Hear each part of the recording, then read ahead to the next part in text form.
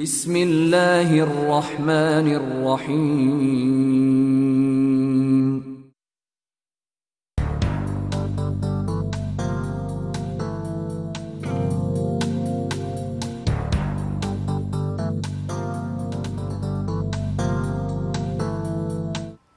সুপ্রিয় দর্শক, আসসালামু আলাইকুম। দীর্ঘ বিরতির পর আবারও আমন্ত্রণ জানাচ্ছি আপনাদের প্রিয় অনুষ্ঠান লিগ্যাল আওয়ারে। আপনাদের সঙ্গে আছে আমি মোরশাদুর রহমান এবং আমাদের সঙ্গে আছেন আমাদের কমিউনিটির অত্যন্ত জনপ্রিয় আইনজীবী, ব্যারিস্টার এবং সলিসিটার আবু রেজা। তিনি জেকে সলিসিটার্সের প্রিন্সিপাল।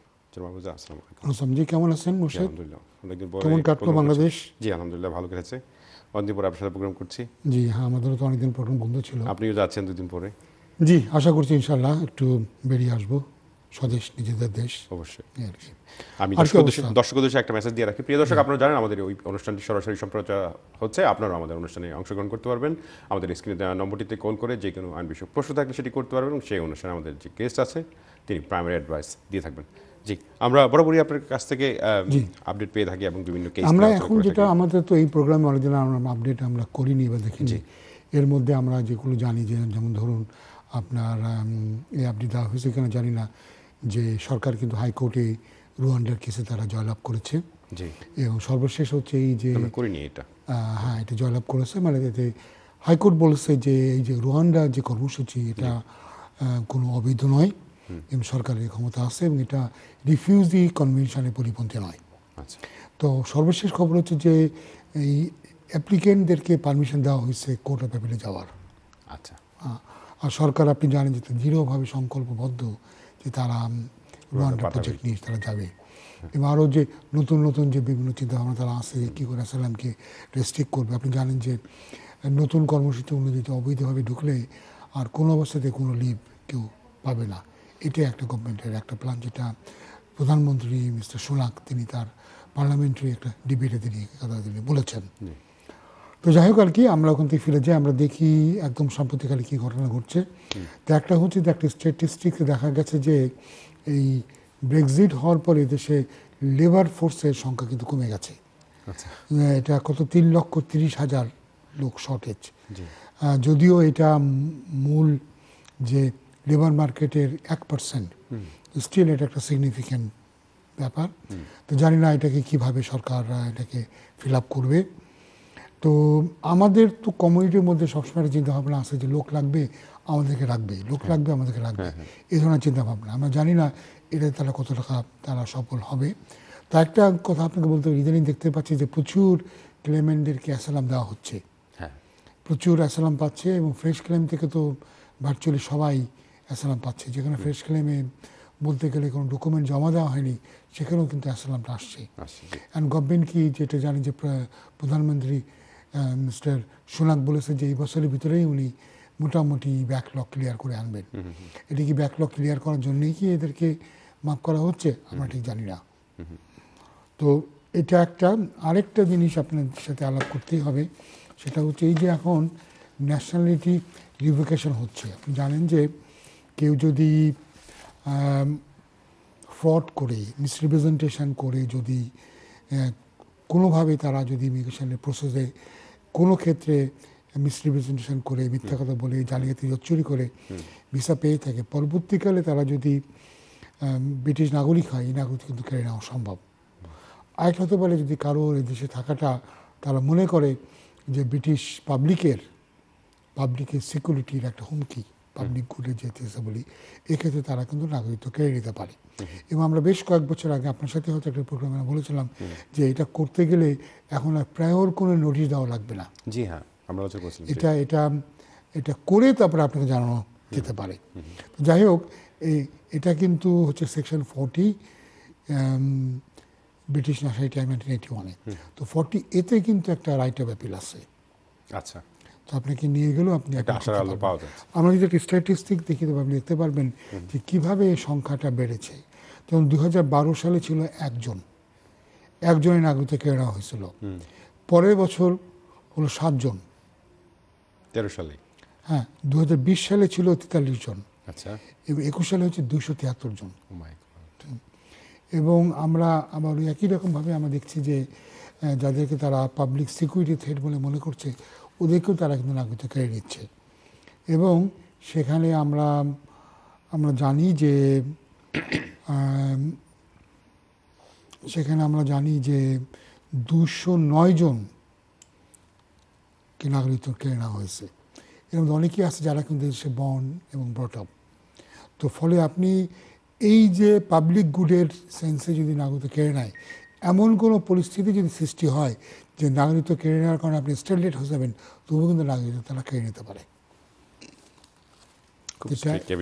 এটা এই বিষয়ে লক্ষ্য রাখতে হবে। আমি ইদানিং বেশ কয়েকটা কেস করছি যেখানে ওই নাগরিকত্ব কেড়ে নেওয়া হয়েছে বা হচ্ছে। বিশেষ করে আমাদের কমিউনিটির ভিতরে আপনি জানেন অনেকে পয়সা দিয়ে পাসপোর্ট কেনে, তো পাসপোর্ট কেনার একটা প্রবণতা আছে এবং সেটার কারণে এই ধরনের ঘটনাগুলো ঘটছে। সর্বশেষ যে আপডেট দিতে চাচ্ছি সেটা হচ্ছে যে এই যে অনেক সময় ভিডিও লিঙ্কে আমরা এভিডেন্স দিতে চাই, তো এটার জন্য কিন্তু আগে থেকে পারমিশন নিতে হবে। অনেক ক্ষেত্রেই কিন্তু পারমিশন দেওয়া হবে না। সবই থেকে আমার 2টো কেসে কিন্তু আমাকে পারমিশন দেওয়া হয়নি। তার মধ্যে একটা ছিল ইরান থেকে আমি চেয়েছিলাম এভিডেন্স দেবে একজন, কিন্তু তারা দেয়নি। তো এখানে নিয়ম হচ্ছে যে তারা বলতে যাচ্ছে যে আপনি পারমিশন চাইলে আগে দেখতে হবে যে দেশ থেকে আপনি এভিডেন্স দেবেন সে দেশ থেকে এইভাবে ভিডিও তুলে এভিডেন্স দিতে কোনো বাধা আছে কিনা, আইনগত কোনো বাধা আছে কিনা তারা দেখবে। তো আমরা যেটা বলবো, এরকম কোনো ঘটনা ঘটলে আপনি কিন্তু অবশ্যই আগে থেকে পারমিশন চাইবেন। আচ্ছা, ধন্যবাদ। একটা বিষয় আমি জানতে চাচ্ছিলাম, আমাদের এক দর্শক জানতে চাচ্ছিলাম, সেকশন 320 কশন পাওয়ার পরে কাউকে যদি ডিপোর্ট করা হয়, ওই ডিপোর্টের লেটারে লেখা আছে 1 ইয়ার। আপনি বলতে চাচ্ছেন যে সেকশন 20-তে কশন মানে বুঝলাম 320 হ্যাঁ 320-র আন্ডারে কাউকে ডিপোর্ট করে দেওয়া হলো এবং তার ডিপোর্ট না, সে রিমুভ হবে। আচ্ছা, তাকে রিমুভ করা হলো এবং তাকে 1 ইয়ারের রেস্ট্রিকশন দেওয়া হলো। কিন্তু এটা কি 1 ইয়ার হবে নাকি 10 ইয়ার্স হবে? দর্শক জানতে চাচ্ছিলেন যে এটা 10 ইয়ার্সের রেস্ট্রিকশন নাকি। লটা হচ্ছে যে যদি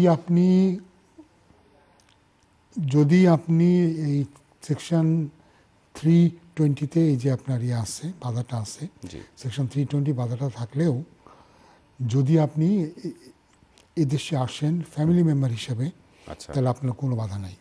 নিয়মটা হচ্ছে এই, আপনি যদি এদেশে কখনো মিসরিপ্রেজেন্টেশন করে থাকেন, এদেশে আপনি যদি কোনোদিন ইমিগ্রেশনের আপনি রুল ভঙ্গ করেন, ওভারস্টেয়ার যদি হয়ে থাকেন, তাহলেও কিন্তু আপনি ব্যানের আওতায় পড়বেন। যদি আপনি নিজের ইচ্ছায় ওভারস্টেয়ার থাকা নিজের ইচ্ছায় চলে যান, তাহলে 1 বছরের ব্যান। যদি তাদের নির্দেশে আপনি যান তাহলে 5 বছর, আর যদি আপনি তাদের নির্দেশে এবং তাদের খরচে আপনি যান তাহলে 10 বছরের ব্যান। কিন্তু এখন মজার কথাটা হচ্ছে এই, আপনি এদেশ থেকে ওভারস্টে হিসেবে ভলান্টিয়ারলি চলে গেলেন, তারা কিছু ধরার আগে কিছু বলার আগে আপনি চলে গেলেন। এখন এরপরে আপনি আসবেন এজ এ ভিজিটর।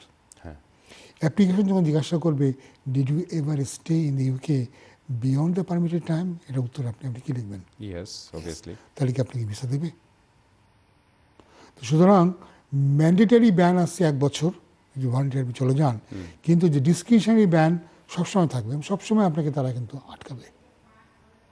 এই বিয়ে পিছু টানবেই যে কোনো সময়, যদি না ফ্যামিলি রুটে আপনি আসেন। আচ্ছা, শুধু একটা এক্সেপশন যেখানে ফ্যামিলির ক্ষেত্রে, অন্য ক্ষেত্রে তারা চাইলে আপনাকে মাফ করতে পারে। যেহেতু আপনি বলছেন ডিসক্রিশনারি ব্যান, সেটা তাদের ডিসক্রিশনারি, তারা কনসিডার করলেও করতে পারে। কারণ আমরা রিসেন্টলি আর একটা বিষয় আমাদের দর্শক জানতে যাচ্ছিল যে কেউ বলছে এবং বিভিন্ন সোশ্যাল মিডিয়ার মাধ্যমে তারা জানতে পারছে যে কেউ অবস্থায় হয়ে গেলেও যদি তার 10 থেকে 15 বছর হয়ে যায় এই দেশে এবং তাকে নাকি আইএলআর দিয়ে দিচ্ছে, এই ধরনের কোনো ইনসিডেন্ট ঘটছে কিনা বা এই ধরনের কোনো আইনও? কিছু না, এরকম কিছু নেই। এগুলি হচ্ছে আমাদের কমিউনিটি গুজব, যে সমস্ত গুজবের পরে হয়ে মানুষ লক্ষ কোটি টাকা মানুষ খরচ করছে। এরকম আপনাকে লং রেসিডেন্সের জন্য নিয়ম হচ্ছে এই, আপনাকে 10 বছর দেশে লিগালি থাকতে হবে। মাঝখানে গ্যাপ হলে গ্যাপে আপনি করতে পারেন। যেমন ধরুন আমার একটা অ্যাপ্লিকেন্ট ছিল, সেই অ্যাপ্লিকেন্টের জন্য তিনি এদেশে আসেন এজ স্টুডেন্ট হিসেবে ভিসা রিনিউ করেন, একটা মাস্টার্সও করেন। এরপরে তার বাড়ি হচ্ছে নাইজেরিয়াতে, এবং এরপরে উনি যেটা হয় তার বাড়ি হচ্ছে ক্যামেরুনে। তো এর ভিতরে কি হয়, এটার পরে উনি ইউরোপিয়ান অ্যাপ্লিকেশন করেন, করার পরে এই অ্যাপ্লিকেশনটা রিফিউজ হয়। রিফিউজ হওয়ার পরে উনি অ্যাপিলে যান, অ্যাপিলটা নিষ্পত্তি হওয়ার আগেই উনাকে আবার আমরা ফ্যামিলি এবং প্রাইভেট রুটে ফিরিয়ে আনি। তো সেক্ষেত্রে কিন্তু আমরা যখন অ্যাপ্লিকেশন করি তখন হোম অফিস বলে যে টাইমটা সে ইউরোপিয়ান ইউনিয়ন অ্যাপ্লিকেশন অন্তর্ভুক্ত ছিল এই টাইমটা সে ওয়ারেস্ট চায়, কারণ ইউরোপিয়ান ইউনিয়নের অ্যাপ্লিকেন্টরা ওই 10 বছরের ভিসাটা পায় না, বিকজ তারা ভিসা রিকোয়ারমেন্টের বাইরে। ফলে ওই টাইমটা তারা ধরা হবে যে তারা এই দেশে লিগালি ছিল না, মানে তারা ইমিগ্রেশন পারপাসে তারা এখানে ছিল না। তো কিন্তু আবার বলা হচ্ছে ওদের গাইডেন্সে যে তারা ইচ্ছা করলে তাদের ডিসক্রিপশন ইউজ করতে পারে। তা আমার ওই ক্লায়েন্টকে তারা রিফিউজ করে দিল। তখন আমি চিঠি লিখে বললাম, তুমি যে রিফিউজ করলে তোমাদের গাইডেন্স অনুযায়ী তো তোমার ডিসক্রিপশন আছে, তো তুমি তো কেন আমাকে জানালে না যে কী কারণে তুমি তোমার ডিসক্রিপশনটা ইউজ করোনি। ডিসক্রিপশন থাকলে তো হবে না, আপনাকে যদি আপনি ইউজ করেন তাহলে তো কোনো প্রবলেমই না। যদি আপনি ইউজ না করেন তাহলে তো আপনাকে একটা রিজন দেখাতে হবে, এই কারণে আমি বলতে পারে যে তোমার ট্র্যাক রেকর্ড খারাপ, বলতে পারে যে তুমি এদেশে হ্যান করেছো ত্যান করেছো, এটার জন্য আমি আর তোমার ফেভারে ডিসকাশন এক্সারসাইজ করলাম না। না করলে কিন্তু আপনার এটা একটা বড় বিপদ। তো এইটা নিয়ে আমি চিঠি পাঠানোর 1 সপ্তাহ পরেই দেখি তারা বলে দিয়েছে তোমার ক্লায়েন্টকে আমরা ভিসা দিব, তাকে আইনা দিতে হচ্ছে। আচ্ছা, ধন্যবাদ। খুব সুন্দর একটা শেয়ার করলেন একটা বিষয়। আর একটা বিষয় জানতে চাচ্ছিলাম যে আমাদের কমিউনিটির মধ্যে আমি এর আগেও আপনার সাথে বারবার এই বিষয়টি নিয়ে আলাপ করেছি যে 7 ইয়ার্সের রুটে যদি চাইল্ডের ভিসা হয় এবং 7 ইয়ার্সের রুটে যদি চাইল্ডের প্যারেন্টসের যদি ভিসা হয়, আর প্যারেন্টসের ধারণা তারা সেকেন্ড এক্সটেনশনেই তারা লিভ টু রিমেইন পাবে, এটা তো 10 ইয়ার্স পর্যন্ত কন্টিনিউ করতে হবে। হ্যাঁ, প্যারেন্টসদের জন্য এটা কোনো রুল নয়। বাচ্চা যদি এদেশে 7 বছর থাকে তো বাচ্চা সেকেন্ড এক্সটেনশনের সময় সে আইলার পেতে পারবে। আবার কেউ যদি এদেশে হাফ অফ দ্য লাইফ থেকে থাকে তাহলে সে সেকেন্ড এক্সটেনশনের সময় সে আইলার পাবে। কিন্তু প্যারেন্টসরা কি করবে? প্যারেন্টসরা 10 বছরের রুটে থাকবে, তারা আবার এক্সটেনশন যাবে। কিন্তু তাদের ধারণা যে বাচ্চা যেহেতু হয়ে যাবে আইলার এবং বাচ্চার সাথে তাদেরও হয়ে যাবে, এই ধরনের কোনো আইন আছে কিনা? না, নাই। এটা আবার বললাম, এটা হচ্ছে আমাদের কমিউনিটি গুজব। কমিউনিটির ভিতরে আমি যখন প্রায় শুনি, টেলিভিশন আপনি দেখেছেন, আপনাদের এই চ্যানেলে বা অন্য চ্যানেলে দেখেন, অনেক সময় বলি, কেউ বলে যে স্যার ভাই আমি এরকম শুনলাম এরকম। আমার প্রথম প্রশ্ন হলে কার কাছ থেকে শুনলেন? আমরা যার কাছ থেকে আপনি শুনলেন তিনি কি একজন আইনজীবী, তিনি কি ইমিগ্রেশন প্র্যাকটিস করে? তাহলে রাস্তাঘাটে কার কাছ থেকে আপনি কি পরামর্শ শুনে? অবশ্যই আমরা একটা আলোচনায় ফিরছি, আমরা বিরতি চলে যাবো। প্রিয় দর্শক, বিরতির সময় হয়ে গেছে। বিরতির পর আবার ফিরছি আপনাদের প্রিয় অনুষ্ঠান লিগ্যাল লাউ নিয়ে। সে পর্যন্ত সঙ্গেই থাকুন।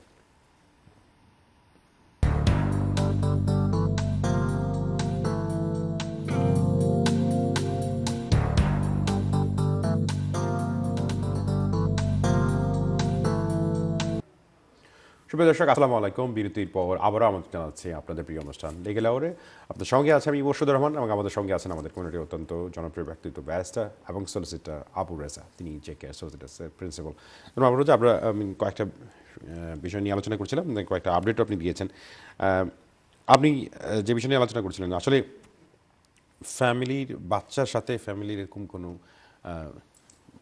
রাইট নাই যে বাচ্চার সাথে সাথে তাদের আইলার হয়ে যাবে। দেখুন, আমি আপনাকে বলি, দেখেন, আমার যতদূর মনে হচ্ছে ল যেদিকে যাচ্ছে, এই মুহূর্তে যদি আপনি অবৈধভাবে থাকেন, আপনার বাচ্চা যদি ব্রিটিশ হয়, যেটা এখন অলমোস্ট একটা ট্রাম্প কার্ড হয়ে গেছে। আমার ধারণা এটা চেঞ্জ হতে যাচ্ছে। চেঞ্জ হতে গেলে যেটা হবে যে বাচ্চা, তারা বলতে পারে বাচ্চা তোমার সাথে চলে যাক, অসুবিধা কি, বাচ্চা বড় হতে আসতে পারবে। সেটা কিন্তু ছিল, আপনি কেউ কেস নিয়ে যথেষ্ট আলোচনা করেছেন। এবং এইটাই হতে যাচ্ছে, বা যেখানে একটা প্যারেন্ট এদেশে সেটেল, তো বলতে হবে বাচ্চা যাওয়ার দরকার নেই, বাচ্চা ওই প্যারেন্টের সাথে থাকবে, তুমি দেশে গিয়ে অ্যাপ্লাই করে আসো। কেন বলছি, কারণ ইদানিং বেশ কয়েকটা কেসে উচ্চতর আদালত এরকম একটা মানে এইভাবে একটা তাদের আন্ডারস্ট্যান্ডিং।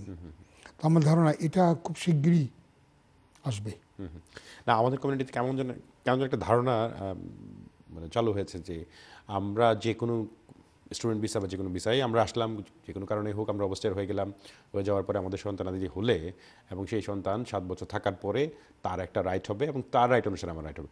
এই বিষয়টা কি আদৌ 7 বছর পর্যন্ত এই যে রুলটা 7 বছর থাকবে কিনা এটা কেউ বলতে পারে না। কিন্তু আমরা যে একটা মানে মরুভূমির মরুচিকার দিকে তাকায় হাঁটছি, এটা তো না। আমি তো আপনাকে ওরকম, আমি তো আপনাকে গল্প তো বলেছি যে একজন আমাকে ফোন করে একজন জানতে চাইলো যে তার 10 ইয়ার রেসিডেন্স রুট আছে কিনা, মানে এখন আছে।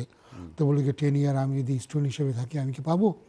তারপরে দেখুন 10 ইয়ারের সবচেয়ে বেশি বেনিফিট স্টুডেন্টরা পায়, কারণ অন্য কোনো রুটে 10 ইয়ার থাকা যায় না।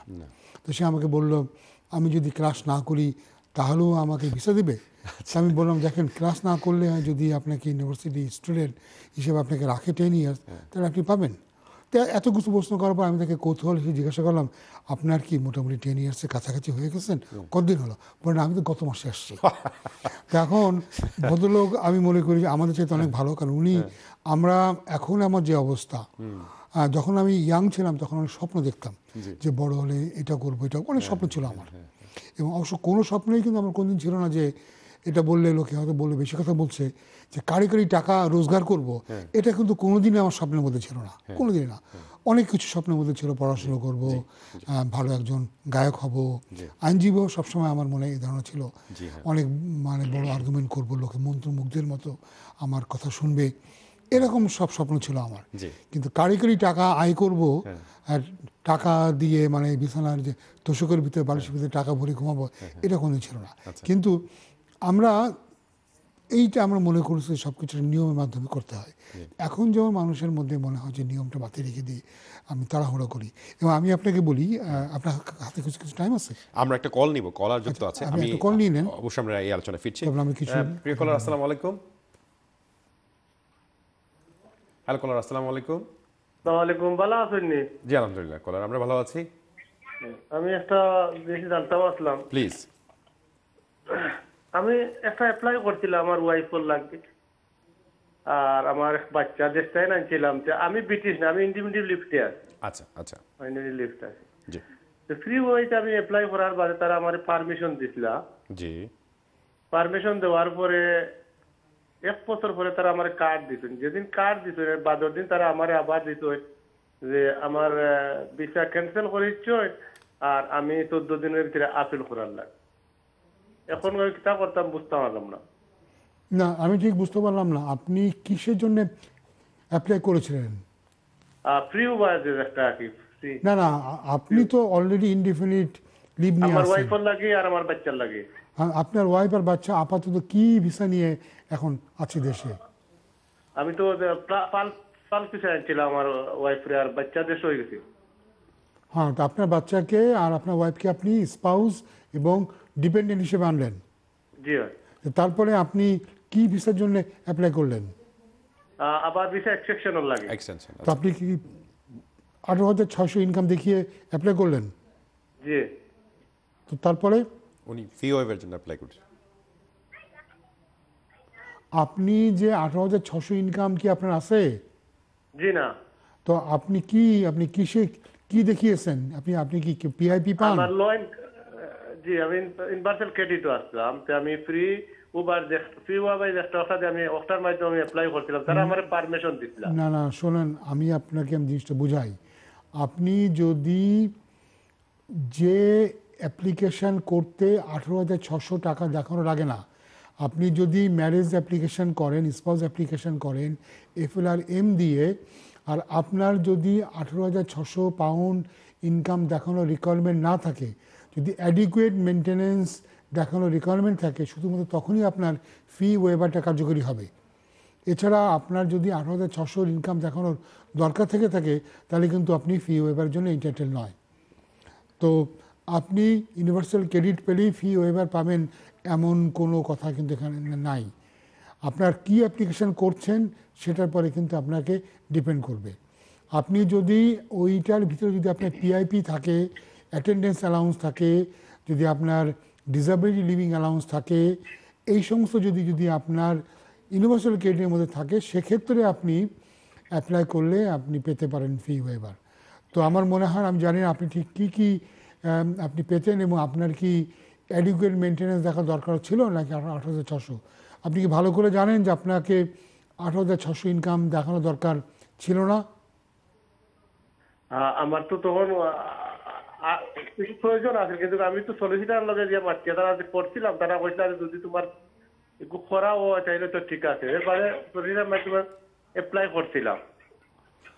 ভাই আমি তো ঠিক জানি না আপনি কি অ্যাপ্লিকেশন করেছেন। তো রুলটা হচ্ছে এই যে নর্মালি স্পাউস অ্যাপ্লিকেশনে ফি ওয়েভার নাই, ঠিক আছে? স্পাউস অ্যাপ্লিকেশনে তখনই ফি ওয়েভার হবে যদি আপনার 18,600 ইনকাম নাই, কিন্তু আপনি তাদের যে এক্সেপশন আছে আপনি এডুকেট মেনটেন্যান্স আপনি দেখাতে পারেন। তার মানে আপনি হয়তো পিআইপি পান, আপনি হয়তো ডিসেবিলিটি লিভিং অ্যালাউন্স পান, আপনি হয়তো অ্যাটেন্ডেন্স অ্যালাউন্স পান, এরকম বেশ কয়েকটা ক্যাটেগরি আছে যে অ্যালাউন্সগুলো পেলে তখন আর 18,600 ইনকাম দেখাতে হয় না, তখন দেখাতে হয় যে আপনার ইনকাম সাপোর্টের লেভেল, এই লেভেলের ইনকাম আপনার আছে। আমি তো তান্ডে ফাল পিছে এই দেশে আনি দিছিলাম, ফাল পিছে আমি আনি দিছিলাম তার উদ্দেশ্য আনার পরে নেক্সট সেকশনের সময় তো আমি 23,000 পাউন্ড আমি ফিল আপ করতাম পারছি না। হ্যাঁ, এখন সেটাই, এখন আপনার কি আপনি কি অ্যাটেন্ডেন্স অ্যালাউন্স পান, আপনি কি পিআইপি পান, আপনি কি কেয়ারার অ্যালাউন্স পান? জি পাই। কি পান আপনি, কোনটা পান? ইউনিভার্সাল ক্রেডিট কেয়ার জোর শুধু চাইল্ড কেয়ার পাই আমি, এর বাদে চাইল্ড হাউজিং বেনিফিট পাই। না, এটা আমি যা জানতে চাচ্ছি আপনার ইউনিভার্সাল ক্রেডিট কি ইনক্লুড করে কিনা attendance allowance, carer allowance, disability living allowance এবং পিআইপি? ডিসেবিলিটি অ্যালাউন্স নাই আমার কাছে। আপনার পিআইপি আছে? জি পিআইপি আছে? জি আছে।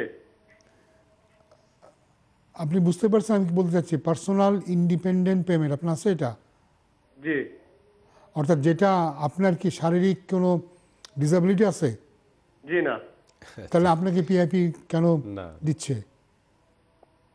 তো আমার ধারণা, আমি আপনার তো পুরো কাগজ দেখে নাই, আমার ধারণা যে আপনি ফি ওয়েভারের জন্য এন্টাইটেল নন, সে কারণে তারা আপনাকে ভুল করে হয়তো ফি ওয়েভার দিয়েছিল, দিয়ে আবার পরে তারা কেটে নিয়েছে। আপনি আপনার সলিসিটরের কাছে যান এবং তাকে বলেন যে আমার যে ইনকাম, যেটা আমি ইনকাম করি, যে যে অ্যালাউন্সগুলি আমি পাই, সেটার জন্য আমি ফি ওয়েভারের জন্য আমি এন্টাইটেল হব কিনা, অর্থাৎ সেটার জন্য আমি কি এফএলআর এম দিয়ে আমার ওয়াইফের জন্য অ্যাপ্লাই করতে পারবো, নাকি আমাকে এফএলআর এপি দিয়ে অ্যাপ্লাই করা লাগবে? যদি আপনাকে এফএলআর এপি দিয়ে অ্যাপ্লাই করতে হয় সেক্ষেত্রে আপনি ফি ওয়েভারের জন্য আপনি এলিজিবল হবেন, কিন্তু এফএলআর এম এর জন্য আপনি হয়তো এলিজিবল নাও হতে পারেন, যেহেতু আপনি ওই 4-5টা যে বিশেষ বেনিফিট সেটা যেহেতু আপনি পাচ্ছেন না। এখন কিন্তু আমি আবার ফুল টাকা দিয়ে আমি অ্যাপ্লাই করতাম পারবো চাইলে? আপনি ফুল টাকা দিয়ে অ্যাপ্লাই করতে পারবেন, আর আপনি যদি এফএলআর এম বাদ দিয়ে এফএলআর এপিতে অ্যাপ্লাই করেন তাহলেও কিন্তু আবার আপনি ফি ওয়েভার চাইতে পারবেন। এবং যেহেতু আপনি অলরেডি বেনিফিটে আসেন সেহেতু এফএলআর এপিতে গেলে ফি ওয়েভার পাওয়ার চান্স আপনার অনেক বেশি।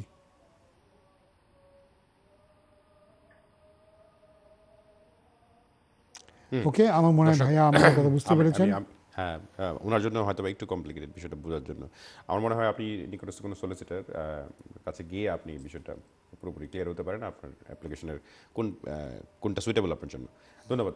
আমরা পরবর্তী কলার সঙ্গে যুক্ত হব যদি আমাদের লাইনে থাকে কেউ। জি জি, দুঃখিত আমাদের কলটা কেটে গেছে। জি, আপনি আমি তো বলছিলাম যে আপনি জানেন যে আমি কিন্তু বারে বারে করে বলে আসছিলাম যে এই যে কেয়ারার ভিসা নিয়ে যে হইচি হচ্ছে এবং আমরা শুনছি প্রচুর আসছে, আমি বলেছিলাম যে পয়সা দিয়ে যে সমস্ত কেয়ারার ভিসা অ্যাপ্লিকেশনগুলো করা হচ্ছে, পয়সা নিয়ে যে জবগুলো পাওয়া হচ্ছে, এটা কিন্তু জেনুইন নয়।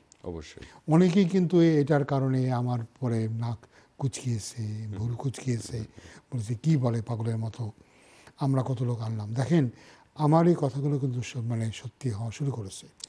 আমি ইতিমধ্যে বেশ কয়েকজনকে জানি যারা প্রচুর পয়সা খরচ করেছে, তাদের আলটিমেটলি কোনো কাজ নেই। অনেকে পয়সা খরচ করে এদেশে আসার পরও তারা কাজ পায়নি। অনেকে স্টুডেন্ট থেকে তারা সুইচ করেছে পড়াশোনা না করে, পয়সা নিয়ে নিয়েছে, দেখা গেছে যে তারা কোনো কাজ তাদের জন্য নাই। আর যারা কাজ পাচ্ছে তাদেরকে এত কম কাজ। আমি সেদিনকে একটা ফেসবুকে একটা দেখছিলাম একজনের সাক্ষাৎকার, সেখানে তিনি বলেছেন যে আগে আমি as a student part time কাজ করে যত পয়সা আয় করতাম, এখন এখানে ফুল টাইম কেয়ার হিসাবে তার সিগিভাগ আয় করি না, ম্যাক্সিমাম সপ্তাহে আমি কোনো পয়সাই পাই না। অনেক সময় আমি এটা শুনছি, অনেক সময় কাজ আছে, কাজ করা আছে কিন্তু পয়সা দিচ্ছে না, তার মানে বিনা পয়সায় কাজ করা। এটা তো আমরা আগেই বলেছিলাম, আমাদের তো সেই 2004-05 অভিজ্ঞতা আছে। তখন এটা মানে খুবই মর্মদায়ক, আপনার বাবা মারা জানে না কি হচ্ছে না হচ্ছে, তাদের সন্তান আপনি আপনার সাথে আর একটু এক্সপিরিয়েন্স শেয়ার করবো। আমরা একটা কল নিয়ে নেই। জি কলার, আসসালামু আলাইকুম। ওয়ালাইকুম আসসালাম। আসসালামু আলাইকুম। ওয়ালাইকুম আসসালাম কলার, আমরা শুনছি। জি, আমার প্রশ্ন হইল, আমি এসাইলাম আসলাম, আমার এসাইলাম বন্ধ করে নিছে। তখন আমি বিয়ে করছিলাম। বিয়ে করার পরে আমি অ্যাপ্লিকেশন করছি, করার পরে তারা আমারে রিফিউজ করছে। রিফিউজ করার পরে আমি আপিল করছি, আপিলও তারা আমারে রিফিউজ করছে। তখন যদি আমি দেশে যাই তখন আমারে দেশটাকে আইতে দিবনি। আর আমার তো দেশে যাইতাম, আমি চাইছিলাম যে দেশটাকে আমি অ্যাপ্লিকেশন করতাম, ওখানে আমার বউ অসুস্থ। জি, এখন আপনাকে যেটা হবে, আপনি ওয়াইফ অসুস্থ বলে আপনি হয়তো আরেকটা অ্যাপ্লিকেশন করতে পারেন। এখন এখানে প্রশ্ন হবে যে আপনার ওয়াইফ অসুস্থ, এর জন্য আপনার থাকা দরকার নাকি এদেশে সোশ্যাল সার্ভিস বা এদেশের মেডিকেল টিম তার টেক কেয়ার করবে। আপনার ওয়াইফের সাথে কি আপনার ইংলিশ বিবাহ নাকি ইসলামিক ম্যারেজ? না, ইংলিশ ম্যারেজ করছি। ইংলিশ ম্যারেজ করলে আর আপনার ওয়াইফের কি ইনকাম আছে 18,600? জি না। তো উনি কি কোনো বেনিফিট পায়? উনি বেনিফিট পায়। উনি বেনিফিট কী ধরনের বেনিফিট পান? আমি বলে উনি অসুস্থ, উনি কি পিআইপি পান? উনি পিআরপি পান না, উনি ইউনিভার্সাল ক্রেডিট আসিল। আর যখন যে জায়গায় কাজে আসিল ওই জায়গায় কাজ করতে পারে না, ওই জায়গায় সিক নোটে আছে। হ্যাঁ, এখন প্রবলেম হচ্ছে যে আপনাদেরকে যেটা করতে হবে সেটা হচ্ছে যে উনাকে তো ইনকাম আপনাকে দেখাতে হবে, 18,600 ইনকাম দেখাতে হবে, অথবা দেখাতে হবে উনি এক্সামটেড, আপনার এক্সামটেড। এগুলো না হলে আপনাকে পিওরলি হিউম্যান রাইটস অ্যাপ্লাই করতে হবে দেশের বাইরে থেকে আসতে গেলে। আর উনি কাজ করতে পারে না, উনি কাজ করতে পারে না। এখানে উনার যদি উনি এই বাথরুমে গেলেও একজন মানুষ লাগে। না, তার তো আমি বললাম সেই কারণে আপনাদেরকে হিউম্যান রাইটসে অ্যাপ্লাই করতে হবে। আমি জানি না আপনারা যখন এই অ্যাপ্লিকেশন করেন তখন কি এই সমস্ত কথাগুলো কি আপনারা তুলে ধরেননি? জি না, ওইগুলো আগে ছিল না, বর্তমানে 2 মাস তাহলে আপনি এগুলো দিয়ে আমাদেরকে রিকনসিডারেশন করার জন্য পাঠান, এই সমস্ত ফ্যাক্টরগুলো দিয়ে। জি, ওকে, ধন্যবাদ দর্শক। আমরা আশা করি আপনি উত্তর পেয়েছেন। আমরা আবার আগে বিষয় কন্টিনিউ করছি। জি, এই যে বিষয়গুলো, এই যে সিনারিওগুলো আসলে আমরা কিন্তু বহুবার আমাদের প্রোগ্রাম আলোচনা করেছি এবং অনেকেরই ধারণা ছিল যে এটা সত্য নয়, আমরা যেগুলো বলছি হয়তো বা তাদেরকে মানে উৎসাহ দিতে যাচ্ছি না। কাল রিসেন্টলি আমরা যখন আসি বাংলাদেশ থেকে রিটার্ন করে, তখন এয়ারলাইন্সের আসার পথে 2জন স্টুডেন্টের সাথে কথা হলো। তারা চিন্তা ভাবনা করছে আসার পরই তারা কন্টিনিউ করতে পারবে না। তারা অনার্স কোর্সে আসছে, 3 বছরের কোর্স, অনার্স মানে গ্র্যাজুয়েশন করতে আসছে। তারা কন্টিনিউ করতে পারবে না এবং শর্টকাট কি ওয়ে আছে যেই ওয়েতে তারা সেটেল হতে পারবে। তাদের চিন্তা ভাবনা যে ওয়ার্ক পারমিটে হয়তো বা কেয়ারার হিসেবে তারা যদি চলে যায় এবং 5 বছরের মধ্যে সেটেল হয়ে যাবে। তো প্রবলেমটা তো আগের জায়গায় রয়ে গেল। আসার সাথে সাথেই যদি এই বিষয়ে সুইচ করে, তারপরে তো আর সেই জায়গা থেকে রিটার্ন করতে পারবে না। এবং অনেকে যেটা আমি শুনলাম যে তারা ওয়ার্ক পারমিট পেয়েছে, তারা কাজও পেয়েছে, ভিসাও পেয়েছে, কিন্তু কোনো কাজ নাই। কারণ তারা যত কাজ আছে এর চাইতে বেশি এমপ্লয়ি তারা নিয়োগ করেছে পয়সা খেয়ে, ফলে আপনার কোনো কাজ নাই। তারা বললো না যে আমরা অ্যাজ এ স্টুডেন্ট যত আর্ন করতাম 10 ঘন্টায় আমাদের লিমিটেড ইয়েতে, এখন সেটাও আর্ন করছি না। তাদের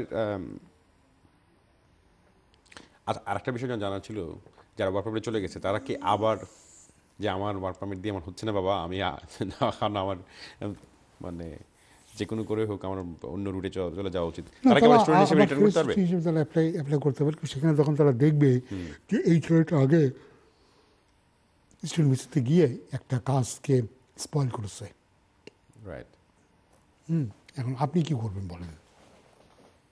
আপনি যদি হতেন তা আপনি কি মনে করতেন? আমি অবশ্যই কনসিডার করতাম না তাকে, কারণ সে আমাকে ফিস দিয়ে যায় নাই, সে ক্লাস অ্যাটেন্ড করে নাই, সে জেনুইন স্টুডেন্ট না, আমি ধরে নিতাম। সম্প্রতি আরেকটা বিষয় চোখে পড়েছে, সেটা হচ্ছে যে কারণ তখন যদি আপনি ডাল স্টুডেন্ট হন, তাহলে 5 বছর পরে কি আবার উন্নতি হবে? কোনো উন্নতি হবে না, আরও অবনতি হবে। হ্যাঁ। আপনার আরেকটা বিষয়ে লক্ষ্য করলাম যে রিসেন্টলি ইউনিভার্সিটিগুলো যেটা করছে, আপনার আগে একটা সময় ছিল আপনার কোনো কারণে কোনো রিসিট হয়ে গেলে তারা রিসিটের চান্স দিত এইখান থেকে দেওয়ার। এখন তারা এতটুকুই স্ট্রিক্ট হয়েছে যে তারা বলছে যে তোমার এইখান থেকে আর রিসিট দেওয়া দরকার নয়, তুমি তোমার দেশে চলে যাও, ওইখান থেকে বসে সাবমিট করে দিও। ডেজার্টেশন বা ফাইনাল কোনো কোর্স ওয়ার্ক থাকলে তুমি তোমার দেশ থেকে করে জমা দিয়ে দিও। তারা কোনোভাবেই কনসিডার করছে না যে ফার্দার স্টে করার জন্য তারা কাজ দিচ্ছেন না না, এইটা তো খুবই স্বাভাবিক। আপনি জানেন যে একটা গভর্নমেন্টের বর্ডার পলিসি আছে, ইমিগ্রেশন কন্ট্রোল করা, তা তো আপনার করবেই, করবে না? আচ্ছা, রিসেন্টলি আরেকটা বিষয় আমি আপনার সাথে পরামর্শ করতে চাচ্ছিলাম, সেটা হচ্ছে যে রিসেন্টলি অনেক স্টুডেন্ট জানতে যাচ্ছে যে তাদের বেশ কয়েকজন স্টুডেন্ট আবার বাংলাদেশ থেকে আসার পথে তাদের ভিসা হয়ে গেছে এবং তাদের ফ্যামিলি ভিসা হচ্ছে না, যে কোনো কারণে হোক তাদের।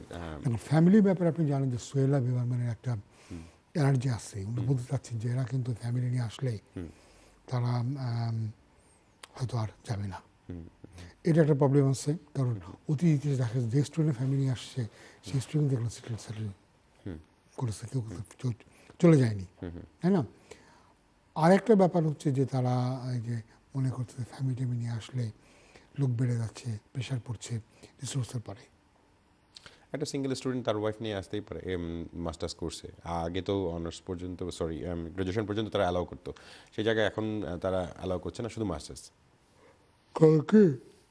আপনি অলরেডি জানেন যে আমরা জানি যে বাংলাদেশে বহুত স্টুডেন্ট কিন্তু অন্য কাউকে বিয়ে করে নিয়ে আসছে, এরকম বহুত কেস হয়েছে, বহুত কেস। আমরাও আমাদের ফার্মে অনেকগুলো কেস আমি করছি। তো এটা তো সম্ভব। তো এইগুলি যদি তারা বন্ধ না করতে পারে, তার মানে কি একেবারে বন্ধ করে দেওয়া হবে? এবং রিসেন্টলি আমি ঠিক জানি না যে তারা কিভাবে কি করবে, বাট স্টুডেন্ট হয়তো মাস্টার্সে বা পিএইচডিতে তারা আনতে দেবে, স্পাউসকে আনতে দেবে, জানি না স্পাউসের কাজের রাইটটা থাকবে কিনা। ও রাইট, আচ্ছা। না, সম্প্রতি 2 জন স্টুডেন্ট তারা জানতে চাইলো যে তাদের ভিসা হয়ে গেছে এবং তারা ফ্লাইও করছে, দীর্ঘদিন ওয়েট করার পরেও তাদের ফ্যামিলির ভিসা হচ্ছে না। ওই যে বললাম, তারা কিন্তু ওয়াইফদের ব্যাপারে তারা কিন্তু এনার্জি আছে। এটার জন্য করণীয় কি, মানে কি করতে পারবেন? তারা চাচ্ছে তাদের মিসেস নিয়ে আসুক, তারা অ্যাপ্লিকেশন করে রাখছে। প্রবলেমটা হয়েছে কি দেখেন, আমি আপনাকে বলি, অনেক সময় একজনের দোষ করে আর সাফার করে 10 জন সবাই। একটা ধরেন ক্লাসিক এক্সাম্পল যদি আপনি দেখেন, যে আপনি ট্রেনের চেনটা টেনে দিলেন ফান করার জন্য, তা আপনি একা ট্রেনে হয়তো 20টা কম্পার্টমেন্ট, 20টা কম্পার্টমেন্টে 50 জন ধরেন 1000 লোক আছে, তো আপনি একটা চেন টেনে ইয়ার্কি করলেন, এর জন্য ধরেন ট্রেন থামবে, গার্ড অত দূর থেকে হেঁটে আসবে, হেঁটে এসে কে চেন টেনেছে কে চেন টেনেছে কার করে আপনাকে জবাব দিয়ে নেবে। জবাব দিয়ে নিয়ে হয় আপনাকে ফাইন করবে অথবা আপনাকে ছেড়ে দেবে, কিন্তু তারপরে সে কিন্তু বলবে ট্রেন চলো, ট্রেন চলবে। তা এই যে আপনার যে ঘটনা আমি বললাম, যে এই একজনের একটা গাফিলতির কারণে, ভুলের কারণে কি হলো, 1000 প্যাসেঞ্জার কিন্তু সাফার করলো। তো এক্স্যাক্টলি তাই হচ্ছে আমাদের এখানে সিস্টেমে। আগে যখন আমাদের সময় যখন আমরা আসি, তখন ভিসা খুব কম লোকই ভিসা পেত, তখন ইংল্যান্ডে ভিসা পেয়েছে মানে দেখার মতো একটা ব্যাপার ছিল। এখন তো আমাদের বাংলাদেশি লোকদের কাছে ইংল্যান্ড তো হচ্ছে কিছুই না, আপনার ধরেন ময়মনসিংহ থেকে টাঙ্গাইল যাওয়ার মতো। আচ্ছা, এই কারণে ধরেন এখন এই সমস্ত রেস্ট্রিকশনগুলি আসছে। আগে ছিল ন্যাচারাল রেস্ট্রিকশন, এখন তো আর ন্যাচারাল না। এখন কয়েকটা বিষয় আসলে হোম অফিসও যে বিষয়টা করলো রিসেন্টলি, আমাদের সমসাময়িক যারা আসছে তখন যে একটা রুল ছিল, সেটা হচ্ছে যে আপনি যদি টিয়ার 2-তে যেতে চান, তাহলে আপনার যে এক্সিস্টিং কোর্স আছে সেই কোর্সটা শেষ করার পরে আপনি টিয়ার 2-তে যেতে পারবেন। কিন্তু এখন যেটা হচ্ছে যে আপনার কোর্স করা লাগবে না, কিছুই করা লাগবে না, আপনি সরাসরি আসার পরে সুইচ করতে পারছেন। এটা তো হোম অফিসের রুলই, এবং তারাই সুযোগ করে দিচ্ছে। এটাও কিন্তু কিছুদিন পরে আপনার বন্ধ হয়ে যাবে। কেন বন্ধ হয়ে যাবে? ধরেন ফর এক্সাম্পল আপনি তো এই যে ধরেন টিয়ার 2-তে সুইচ হলেন, প্রবলেমটা হচ্ছে কি যে আপনি কি কোনো জেনুইন জবে সুইচ হচ্ছেন কিনা। ঠিক আছে, জেনুইন জবে হলে ঠিক আছে, ব্রিটিশরা এটাকে ওয়েলকাম করবে। জেনুইন জব যদি না হয়, যেটা অধিকাংশ জবগুলো জেনুইন হবে না, কারণ টাকা নিয়ে যে জবগুলো দেবে এটা কখনো জেনুইন হতে পারে না। তো এখন সেখানে যাওয়ার পরে আপনি তো ঠিক মতো আপনার বেতনটা আপনি তো পাবেন না। দেখা যাবে আপনার পয়সাটাই আপনাকে বেতন হিসেবে আপনাকে নিতে হচ্ছে। বলবে যে আমি তোমাকে প্রতি মাসে 500 পাউন্ড দেখাবো, এই 500 পাউন্ডটা তুমিই দেবে। অন টপ অফ দ্যাট তুমি দুজনে ট্যাক্স দেবে, তোমার ট্যাক্স আমার ট্যাক্স। এইভাবে চলার কি মানে এটা আপনার কাছে কি মনে হচ্ছে? জি না, এভাবে করেই হচ্ছে, কিন্তু একটা যেই রুলটার কারণে মানুষজন আরেকটা সুযোগ পাচ্ছে। যেমন আরেকটা বিষয় হচ্ছে যে আগে স্টুডেন্টদেরকে অ্যাপ্লাই করার আগে তাদের মানে স্টুডেন্টদের একাডেমিক যে গ্যাপটা মনে হয় 2 বছরের বেশি হলে তারা কনসিডার করতো না। এখন মানে আপ টু 5 ইয়ার 6 ইয়ার পর্যন্ত কনসিডার করছে, এবং কোনো কারণে আপনি যদি একটা মানে জব এক্সপ্রেস দেখাতে পারেন আপনি এই ফিল্ডে জব করতেন, তাহলে তারা কনসিডার করতেছে। তো সেই জায়গায় এই দুইটা গ্যাপ কিন্তু রয়েই গেছে, এবং তারাই সেই সুযোগটা করে দিছে। না, আমার ধারণা হতে পারে যে এটা হয়তো ঠিক বাংলাদেশকে লক্ষ্য করে নয়, কেন আমাদের তো আমাদের সবসময় চিন্তা ভাবনা ফোকাস অন বাংলাদেশ। হ্যাঁ, তারা হয়তো অন্য কোনো বিশেষ কান্ট্রি থেকে তারা লোক হয়তো টার্গেট করছে। যেমন ধরুন আপনি মানে অ্যাসামের ব্যাপারে গত বছর 40,000 লোক সাগর ক্রস করে ব্রিটেনে আসে। ব্রিটেন কখনো কি মনে করুন 40,000-এর মধ্যে 13,000-ই হবে আলবেনিয়ান? না।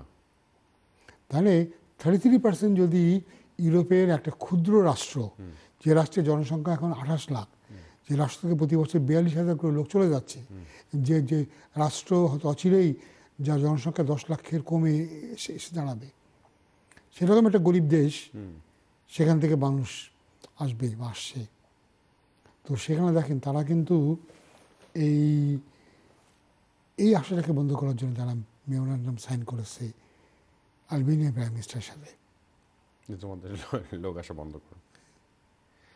হ্যাঁ, না, আমি যেটা জানতে চাচ্ছিলাম যে সম্প্রতি যে দেখেন আপনার একটা স্টুডেন্ট তার পড়াশোনা শেষ করার পরে যদি 5-6 বছরের গ্যাপ থাকে, এবং সেই 5-6 বছরের মধ্যে কিন্তু তার ফ্যামিলি লাইফ হয়ে যায়, তার বাচ্চা হয়ে যায়, ছেলে মেয়ে হয়ে যায়, তখন তার আর একা আসার সম্ভাবনা খুবই কম, এবং সে তার ডিপেন্ডেন্ট নিয়ে আসবে, এটাই স্বাভাবিক। এবং সেই ক্ষেত্রে যদি 2টা চাইল্ড থাকে, প্রবলেম তো 82,000 ডিপেন্ডেন্ট হবেই। প্রবলেম তো হচ্ছে যে এরা আসলে এই ধরনের প্রোফাইল যাদের আসছে, এদের 85% থেকে 90% তারা তো ফিরে যায় না।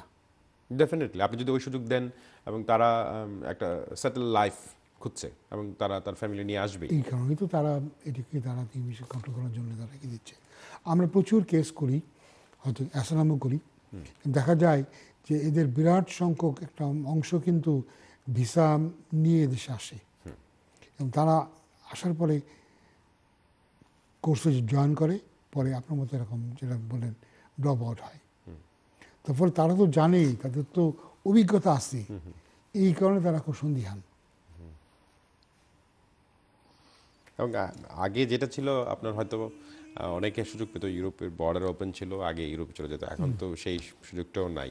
না, এখনো মানুষ এখান থেকে প্রচুর লজে করে চলে যাচ্ছে। আমরা যেটা জানলাম সম্প্রতি ফ্রান্সের সাথে ব্রিটেনের একটা চুক্তিও হলো বর্ডার চেক দেওয়ার জন্য, সেটাও তাহলে কাজে আসছে না। না, আরও শক্ত করে যাওয়া হবে, তখন খালি ইউ পারমিট হলেই আপনি আসতে পারবেন না, এয়ারপোর্টে আপনাকে দেখাতে হবে। স্যার এমন সিস্টেমটা বানাচ্ছে না যে যাতে আপনার ধরা পড়ে যাওয়ার সম্ভাবনা খুব বেশি থাকবে। এবং আমি গতকালকেই একটা মানে বেশ মজার একটা কেস নিয়ে আমি ডিল করছি, আমার কালকে আসবেন। এই ভদ্রলোক হোমলেস হিসেবে অ্যাপ্লাই করেছিল। আচ্ছা, বলেছে যে সে যে বাসায় থাকে, সে বাসা হচ্ছে তার ভাইয়ের বাসা, 3 বেডরুম বাসা, ইনাম জায়গা নাই। হোমাবিশ কী করেছে, হোমাবিশ তার ভাইকে ফেস টু ফেস আসার জন্যে বলেছে, ভাই আর যায়নি, কয়েকবার বলা হয়েছে। তারপরে তারা হুট করে তার বাসায় এসে হাজির হয়েছে হোমঅফিস থেকে। আচ্ছা, এবং তারা সাথে ইমিগ্রেশন তো আসেই, হাউজিংয়ের লোক নিয়ে আসছে, এসে তারা পুরা বাড়ি দেখেছে, তো বাচ্চাদেরকেও জিজ্ঞাসাবাদ করেছে, তারা উল্টাপাল্টা বলে দিয়ে আসছে। তারপরে কথায় তারা বলল যে শিরিন শারমিনকে তারা হয়তো দেখতে চাচ্ছে, বুঝতে পারতেছেন। এখন আপনি যদি দেখেন যে কী বলছে, সরি আমি কি ইয়ে হয়ে গেছে, সরি আমি একটু বোধহয় ইয়ে হয়ে গেছে না। না, আপনাকে বলতে চাচ্ছিলেন যে তার সে বলছে তার হোমলেস হয়ে যাচ্ছে, হয়ে যাচ্ছে। হ্যাঁ, এখন ভাই তাকে জায়গায় দিচ্ছে, তার ভাই তাকে তার ইয়ে দিচ্ছে। এখন প্রশ্ন হয়েছে কি যে তারা হোম অফিস থেকে তার ধরেন তারা তো অনেক বড় বড় জায়গায় তার পরিচয় আছে, আছে শিরিন শারমিন থেকে শুরু করে বহুত লোক তাকে চেনে জানে, এরকম তার কিন্তু এগুলো আছে। মজার ব্যাপার কি, তারা যখন ভিসাতে অ্যাপ্লিকেশন করেছে সব তারা কিন্তু ডিটেলস দিয়েছে যে এরকম বাংলাদেশে এরকম উচ্চ পদস্থ এরা আমাদেরকে চেনে বা জানে, এভরিথিং আছে। এবং ভাই তখন কিন্তু বলেছে যে আমার বিশাল বাড়ি আছে, বাড়িতে ইত্যাদি ইত্যাদি সব। এবং এই ভদ্রলোক কিন্তু তার ওয়াইফকে আনার জন্য এই সব কাগজপত্র জোগাড় করেছিল। সব কাগজপত্র জোগাড় করে তারপরে সে অ্যাপ্লাই করেছিল। এখন ওয়াইফ আসার পরে সে হোমলেস হয়ে যেতে যাচ্ছে।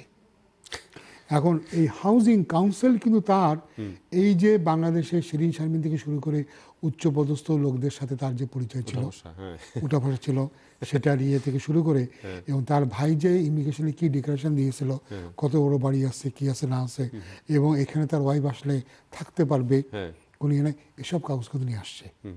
নিয়ে এসে বলছে তুমি যে হোমলেস হিসাবে তুমি ইয়ে করছো, ডিক্লারেশন দিয়েছো, তুমি এত কত কি করেছো, তুমি তো এর আগে ইমিগ্রেশনে। আমার প্রশ্ন হচ্ছে যে হাউজিং এর সাথে ইমিগ্রেশনের কি সম্পর্ক? এটা তো আমারও জানার বিষয় আসলেই। তার মানে তার এবং তার যে পার্সোনাল লাইফ, সে নিজেকে ওরকম বাংলাদেশে স্পিকার থেকে শুরু করে সবার সাথে তার পরিচয় আছে, তার কথা তুমি বিলে ইয়ে করতে হবে, এই সমস্ত কিছু তারা কিন্তু বলা সত্ত্বেও তারা কি করছে, গভীর রাতে সরি ভর দুপুরে দুজন লোক গিয়ে বাসায় হাজির হয়ে গেছে, কাউন্সিলের লোক, এবং বলেছে যে এই নামে কি এখানে কেউ থাকে? বলে হ্যাঁ থাকে। কই? তো গিয়ে দেখে যে একটা বন্ধ ঘরের মধ্যে বাচ্চার জন্য কোনো কট নাই এবং কোনো বাচ্চার জিনিসপত্র নাই, নিজেদেরও কোনো জিনিসপত্র নাই, চিঠিপত্র নাই। তুমি বললেন যে তুমি না বললে এই বাসাতে তুমি আছো এবং তোমার ভাই তোমাকে বার করে দিচ্ছে এবং তুমি এখন হাত পায়ে ধরে আসো, তুমি তো ওখানে থাকোই না, তুমি তো ওখানে থাকোই না, এই একটা পয়েন্ট। এবং সেকেন্ড পয়েন্ট হচ্ছে যে তুমি তোমার ভাই যে তোমাকে বার করে দিল, তোমার ভাই কেন কয়দিন আগে ইমিগ্রেশনকে লিখলো যে তোমার ফ্যামিলি এখানে থাকতে পারবে, আজকে তুমি কি করে হোমলেস হলে?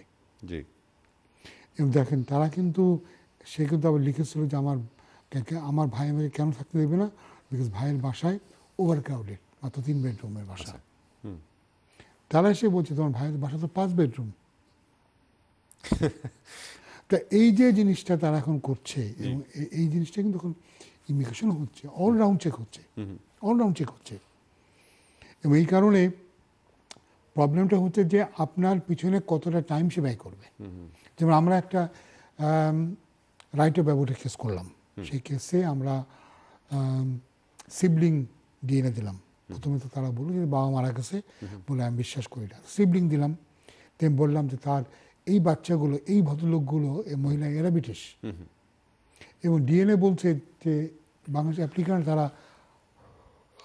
তারা স্টেপ ব্রাদার্স। আচ্ছা, ডিএনএ বলছে স্টেপ ব্রাদার্স। হ্যাঁ, তো অতএব সে অবশ্যই তার বাবা ওই লোকটা হবে যে ব্রিটিশটাই হবে, তো এটা হতে পারে না।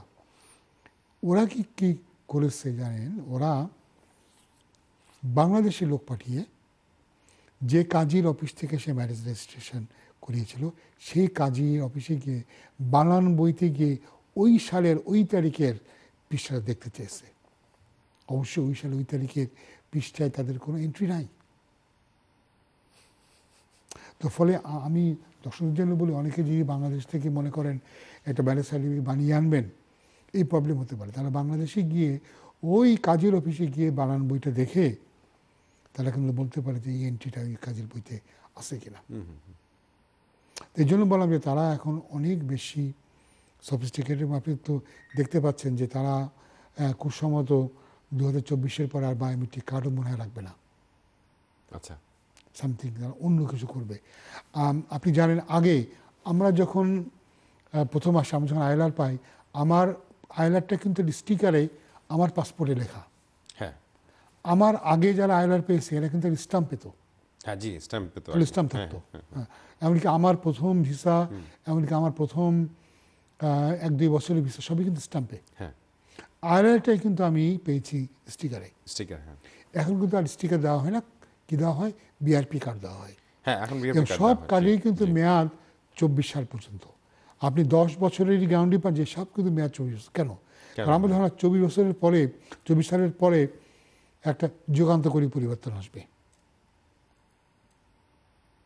এবং তখন হয়তো বা সিস্টেম এমন হবে আপনাকে কার্ড দেখা লাগবে না, অ্যাট এভরি স্টেজ আপনাকে ফিঙ্গারপ্রিন্ট দিতে হবে। আমি জানি না, আমি জাস্ট গেসিং, হয়তো বা মডার্ন কোনো টেকনোলজি নিয়ে আসবে। এর ফলে আপনার পালানোর পথ বন্ধ হয়ে যাবে, রুদ্ধ হয়ে যাবে। কারণ আগে আপনি জানেন, যখন পাসপোর্ট স্টাম্প মারা হতো তখন অনেকেই কিন্তু পাসপোর্টে বিক্রি করে দিয়ে গলাকাটা পাসপোর্ট, ছবিটা আরেকজনের ঢুকে তারপর নিয়ে আসতো। জি, এটা হয়েছে, আমি নিজেও জানি, তো একজন এভাবে আসছেন। এখন তো এটা তারা বন্ধ করার জন্য করলো বিআরপি। বিআরপিতে আপনার ছবি থাকে, ফিঙ্গারপ্রিন্ট থাকে। এখন যদি তারা এই সিস্টেমটা তুলে দেয়, যেমন আমরা যখন এনআই কার্ডের জন্য অ্যাপ্লাই করলাম, আমি একটা এনআইয়ের একটা কার্ড পেলাম, সবুজ এবং লাল দিয়ে কার্ড, সুন্দর করে কার্ড আছে, কার্ডটা এখন আমার কাছে। এখন কিন্তু আর কার্ড দেয় না, খালি নাম্বারটা দেয়। হ্যাঁ, এখন কাগজে একটা নম্বর দিয়ে দেয় চিঠির মাধ্যমে। জি হ্যাঁ। তো সব কিছু, এবং আপনি চিন্তা করতে পারেন যে সব জায়গাতে কত রকমের সফিস্টিকেটেড সিস্টেম হয়ে গেছে। আমার এর মধ্যে একটা অ্যাপয়েন্টমেন্ট ছিল, তো এটা ছিল বোধহয় ডিসেম্বরে। তো তখন আমি একটু সিক হয়ে যাই, তাই ফোন করে আমি আপনি ক্যান্সেল করি। ক্যান্সেল করার পরে তারা আমাকে 24 তারিখে, এই মাসে 24 তারিখে কালকে দেয়। কালকে আমার দুটো হিয়ারিং আছে। আবার এরা আবার একটা টেক্সট মেসেজ পরে বলে কি তোমার ডাক্তার অ্যাপয়েন্টমেন্ট 31 তারিখে। তো আমি কনফিউজ ছিলাম, কারণ আমার কাছে চিঠি আসে 24 তারিখে। তো আমি আজকে কেবল টেলিফোন করেছি, করে আমি বলেছি যে আমার I have an appointment tomorrow. No no no, আমি নামও বলিনি, কিছুই বলিনি। তো আমি বলছি যে I have an appointment tomorrow. No no, your appointment is on the 31st। চিন্তা করে দেখেন, আমার মোবাইল ফোনের ডায়ালিং থেকে সাথে সাথে সে আমাকে রেকগনাইজ করে, এবং কোনো ইয়ে ছাড়াই তুমি সাথে বলে দিচ্ছে তোমার তো আজকে অ্যাপয়েন্টমেন্ট নয়, তোমার অ্যাপয়েন্টমেন্ট আছে 31 তারিখে। তো এই যে সব জায়গাতে এই যে সফিস্টিকেটেড সিস্টেম আসছে, হ্যাঁ, এটাও তো জানেন যে ধরেন এটা দুই ব্রেনের ভিতরে মানে সংঘর্ষ। একটা হচ্ছে আইনের পক্ষে, একটা আইনের বিপক্ষে। আপনিও যত ডিভাইস করবেন, ক্রিমিনালরাও কিন্তু এরকম ডিভাইস করে তারা ক্যাম্প করতে চাই, ডেভেলপ হবে। এবং যেমন ধরেন আমি মনে করতাম বাংলাদেশে যে পুলিশের সাথে সংঘর্ষ বা ইয়ে হয়, এটা কিন্তু বন্ধ করে দেওয়ার একটা বড় উপায় কিন্তু পুলিশের হাত থেকে গান নিয়ে নেওয়া। যদি পুলিশের হাতে যদি গান না থাকে এরকম এদেশে, হ্যাঁ, তাহলে কিন্তু পুলিশের উপরে হামলা বা ইয়ে কিন্তু অনেক কমে যাবে। আমাদের সময় শেষ, আপনি দর্শকের উদ্দেশ্যে যদি একটু বিদায় নিলেন। আমরা দর্শকের উদ্দেশ্যে যেটা প্রথমেই আমি বলবো যে আমি আপনাদের কাছ থেকে 2-3 সপ্তাহের জন্য ছুটি চাচ্ছি। আমি একটু বাংলাদেশে যাব, আপনারা আমার জন্য দোয়া করবেন, আপনার জন্য আমি দোয়া করি। আর যেটা হচ্ছে যে আমরা দেখতে পাচ্ছি যে ইমিগ্রেশনের ল ক্রমশ অনেক টাইট হচ্ছে, অনেকগুলো পরিবর্তন হয়েছে। অ্যাসাইলাম সিকারদের জন্যে কঠিন কঠিন ব্যবস্থা আসছে।